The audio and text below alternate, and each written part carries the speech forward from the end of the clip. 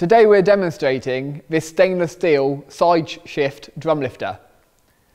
The side shift arrangement allows the lifter body in the centre to move left and right. We do this by releasing the toggle clamp in the centre and then moving the lifter manually side to side.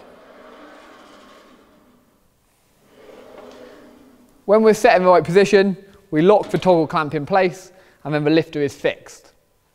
This arrangement allows us to position drums anywhere on a pallet. We'll now unload these drums as an example.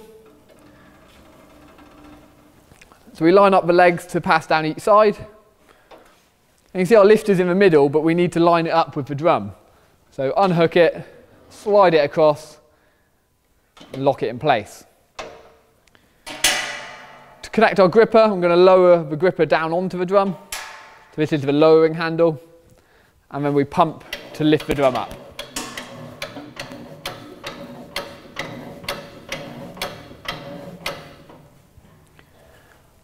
The handle that I'm using, this is the pump handle and the tiller handle. So we can use it to pump and lift the drum up and also to help us in manoeuvring.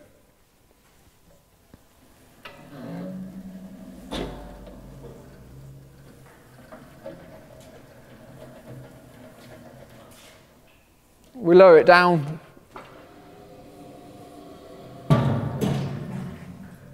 We want to lower it just enough that the weight comes off the gripper. And once the weight's off, simply one finger, lift the top hook clear and pull the unit away.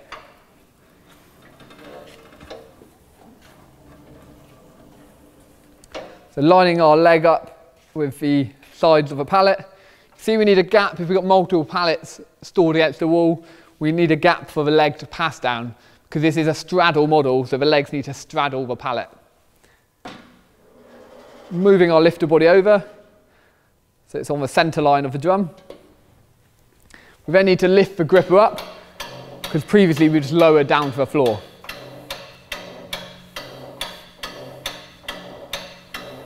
I'm going to bring it forward and lower down on top of the drum.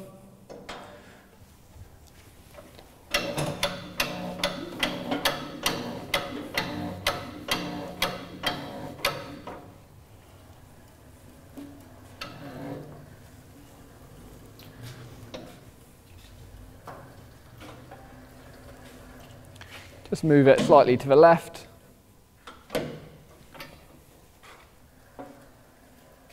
We'll place it down alongside this drum here.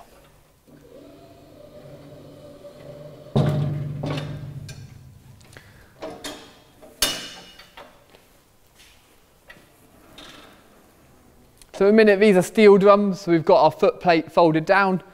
We'll show you this in detail later, but it's just at the bottom here. If I raise it up slightly, you'll be able to see.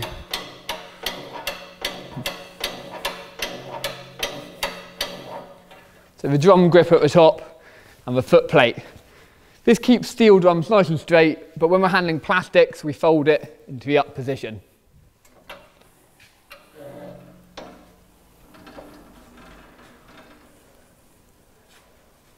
Once again, just lining our wheels up, bringing the unit in. Now this is another unique part of this model. It's a square 1200 by 1200 pallet. At this position, the actual whole lifter body straddles over the top of a pallet. So you can see under this crossbeam, we've got the pallet itself. And this means that from one side of the pallet, we can take the front drums and then both drums at the back as well. And this is a great way when you're trying to optimize storage space. One model unloading 4 drums all from the same approaching side.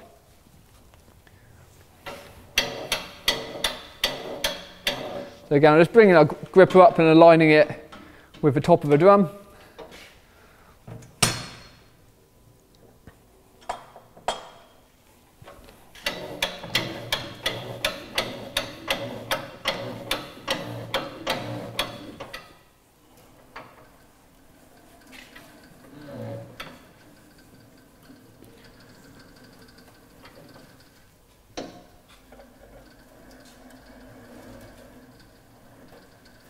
We'll place it here next to the green drum.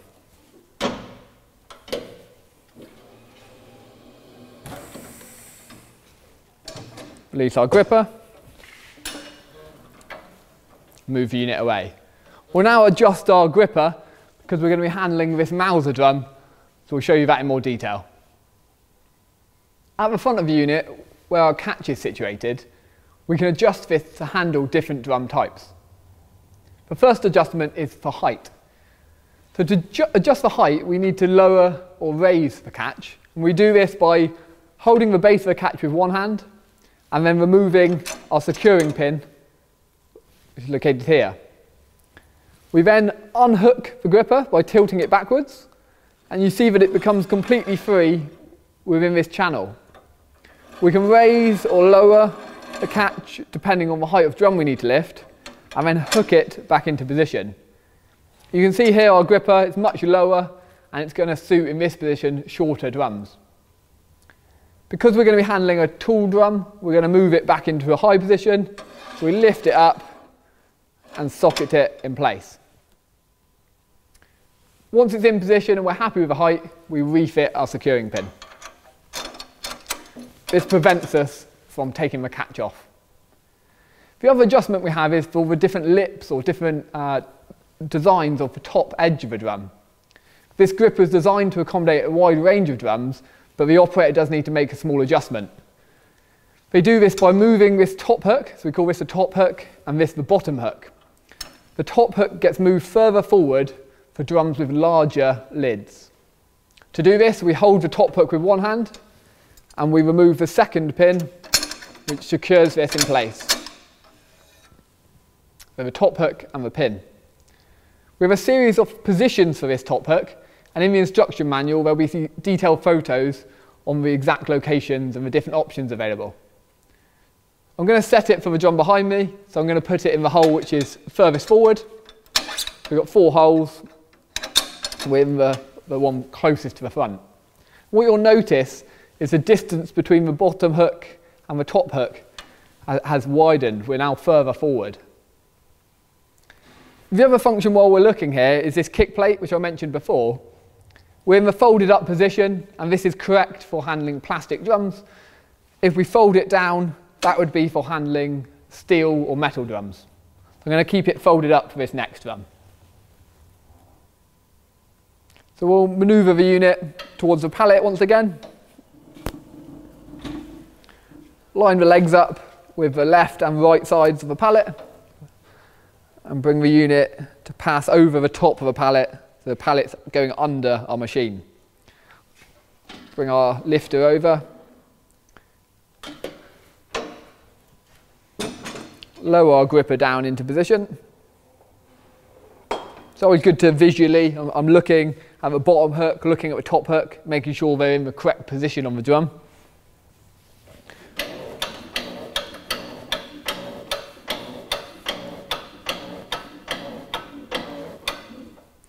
All these drums are full of water, so they weigh about 200 kilo each.